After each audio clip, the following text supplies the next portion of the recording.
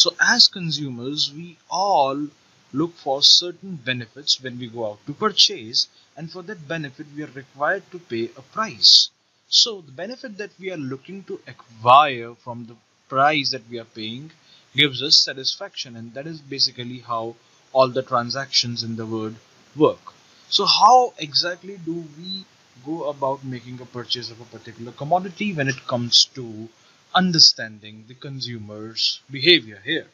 So as we know, we are measuring our satisfaction in terms of utils. So here in this particular model, we are going to say that we are not buying exactly commodities, but whatever we are paying for a commodity is giving us in return utils. So we are actually buying utils for whatever payment we are making.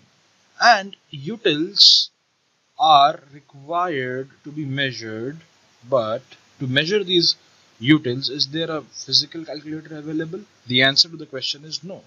Utils is nothing but a perceived value of satisfaction that a consumer gives to particular commodity.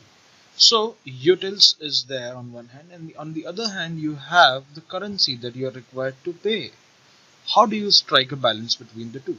Now let us say you are going to purchase a commodity X which gives you 4 utils of satisfaction, and you are required to pay 1 rupees for it. Now how do you strike a balance? And we know to get to consumer's equilibrium or to any equilibrium you would need certain balance. But over here, do you find any balance? There is 4 on one side and on the other side you have 1. So clearly you see that there is no balance in terms of the numbers. Also, there is a distinct thing going on over here, which is that one of the side has measurement in terms of utils, whereas the other one is in terms of rupees. So it is utils versus rupees. So to measure or to compare these two things, we must find a common ground. And that common ground comes from the concept of marginal utility of money. Because marginal utility of money talks about what exactly can you buy with the rupee or with the unit of money that you have in terms of utils. So what we are over here going to do is, we are now going to convert this marginal utility of product X into the marginal utility of money. So not into the marginal utility of money, but we are going to divide this marginal utility of commodity X with marginal utility of money. So what will happen is, you will get your answer now in terms of rupees. So the common denomination problem would be solved here by making sure that you divide marginal utility of the product with marginal utility of money. Now let's go on with the same example. So you were getting 4 utils from the commodity that you were looking to consume, and let us assume over here that marginal utility of money is also 4 utils, right? And the price that you are paying in the market is 1 rupees. So now what happens? What is the benefit that you are getting over here? It is equal to 1 rupee. And how much you are paying for it? It is again equal to 1 rupee. And this is exactly what the consumer is looking for. He wants to make sure that whatever money he is spending in the market, he is getting an exact value for it. And this is pretty much the consumer's equilibrium. Now let us try and understand this in more depth, and by understanding what exactly does Marshall's model stand for. So first of all, let us be very clear on this thing, that this model is known as the Cardinal approach or the Cardinal model, for the simplest reason that the utility is being measured in terms of cardinal numbers. And there are two possible cases. One is in the case of a single commodity, and the other one is for more than one commodity, which we will discuss in another video. But this video talks about the single commodity case. And there are two conditions for consumer equilibrium which are required to be met, out of which the first one is that marginal utility in terms of money must equal the price of that commodity, and second one is that the total gain must fall after the equilibrium, which we will be discussing with the help of an example. But I hope by now you are clear with the first condition. Let's take another example to make sure that we understand this better. So you are again consuming a commodity X and you are getting 8 utils, and the marginal utility of money, that is the capacity of money to get you to utils or purchase utils, is, let us say, 2 utils here. So you get 4 utils out of your consumption. And let us say the price that you were paying was also 4 rupees here. So what exactly is happening? Is the condition 1 satisfied? The answer is yes, it is satisfied, because marginal utility in terms of money over here is equal to the price that you are paying. Okay, let me take one more example. Let us say the marginal utility of money equals 6 utils and commodity X gives you 12 utils, whereas your price of this particular commodity is 4 rupees. Now, are you satisfied? Let's find out. So it is basically 12 by 6 equals 4, and this is 2 equals 4. So what is happening? Over here, consumer perceives that he is paying more for the benefit that he is getting. So he's getting benefit equal to rupees 2, whereas he is required to pay rupees 4. Now in this case, would the consumer continue the consumption of this commodity? The answer is no, for the simplest reason that he is not getting the worth of what he is paying for.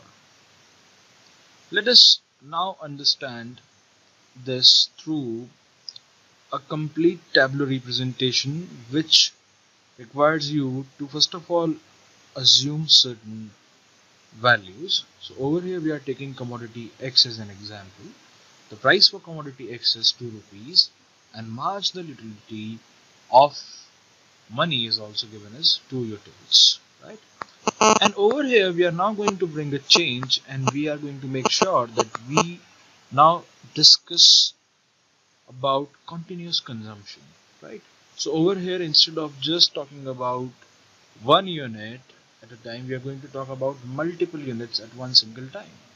So where exactly will the consumer's equilibrium be met if you are to consume more than one unit of the same commodity? So the very first unit gives you 10 utils, second one gives you 8, third 6, and so on.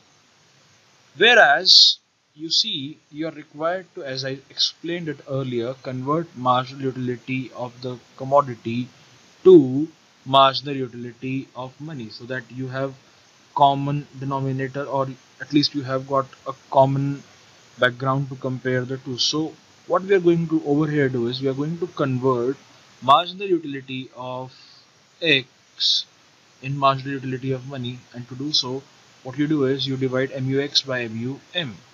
So by doing so, this is the result that you get. So marginal utility of money in this case is nothing but 2. So you need to divide each of these numbers with 2 to arrive to figures of 5, 4, 3, 2, 1, 0, minus 2. Now let's start comparing what is the satisfaction that you are getting for the money that you are paying. So all throughout you are paying the same amount of money. That's because price of commodity X is not changing. It is same for every unit that you are consuming. However, the utility derived from consumption of each successive unit is declining, and that is because of the law of diminishing marginal utility, which we had discussed in the previous video. So what is happening when you are consuming the very first unit? You are paying 2 rupees, but how much is the benefit that you are getting? It is equal to 5 rupees. That's because the first unit gave you utils of 10. We divided it with marginal utility of money, which is 2, and that's how we came on to 5. So 5 and 2. So are we getting any kind of benefit? Yes. What is 5 minus 2? It's 3. So the benefit is of 3 rupees. So that means consumer thinks that he is paying 2 rupees, but the benefit that he is getting equals 5 rupees. And therefore, he feels that there is a gain of 3 rupees. And in this particular case, he would like to increase consumption. And as he increases consumption to the second unit, what happens? His marginal utility is bound to decline because of law of diminishing marginal utility. But is he still making a gain? The answer is yes, there is still a gain. And there is a gain for the third unit as well. 1. But what happens when he consumes the fourth unit? When he consumes the fourth unit, the gain becomes equal to 0. So that means over here, consumer says that whatever money I am paying for this fourth unit is giving me satisfaction equal to what I am paying for. The commodity X is giving him 2 utils of satisfaction, or it is giving him the satisfaction equal to 2 rupees, and that is exactly the amount that he is paying. Therefore, there is no additional gain here. And over here, what is happening is that your MUX by MUM equals PX, which is the very first condition. And is this the equilibrium? The answer to the question is yes, it is the equilibrium. Because over here, he is getting the exact worth for what he is paying. Now, you can very well challenge this condition and say that if I am to continue to consume, then what will happen? So 1 minus 2 is minus 1, 0 minus 2 is minus 2. And what is happening over here? The gain is becoming negative. And why is that happening? Because he has already had equilibrium. And therefore, condition 1 over here is satisfied. Over here, he will not increase his consumption because MUX in terms of money is less than price of X. Whereas in the previous condition, before meeting equilibrium, he would continue to consume till the fourth unit because his marginal utility of X divided with marginal utility of money was greater than the price of X. Therefore, he continued consuming more. So this tells us that for consumer to be in equilibrium for the same commodity, he must equate his marginal utility in terms of money to the price that he is paying for.